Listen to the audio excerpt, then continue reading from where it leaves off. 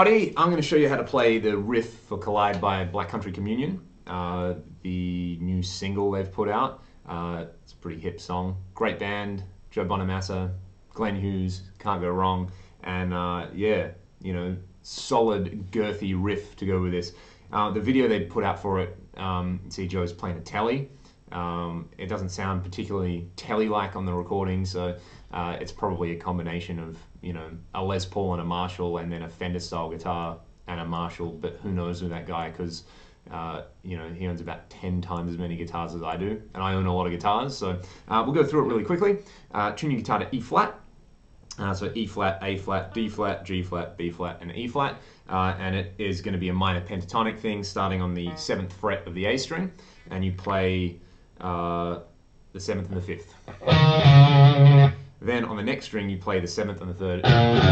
So that's the first part of the riff. And then you're still on the low E string, you're going to play 5, 3, 5. Sorry, 5, 3. 5, 3 open. So the notes would be, if you're playing in standard tuning, the notes would be E, D, B, G, and then A, G, E.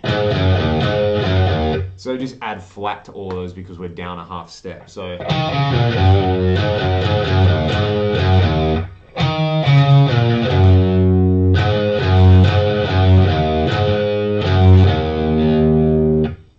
actually the end of the riff is G, A, and then G, A, E, G, A, E. So the next time you play it, you hit the E string and the B string open.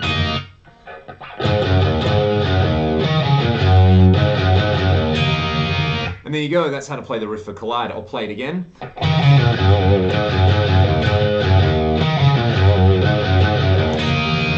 And it's got that, you know, it actually sounds a lot like Cochise by Audioslave, but it's just got that wicked pentatonic riff thing that everybody in the universe seems to like to listen to. So there you go. If you dig it, please hit subscribe. Check out my other videos, my lessons and tutorials, and I'll see you guys next time.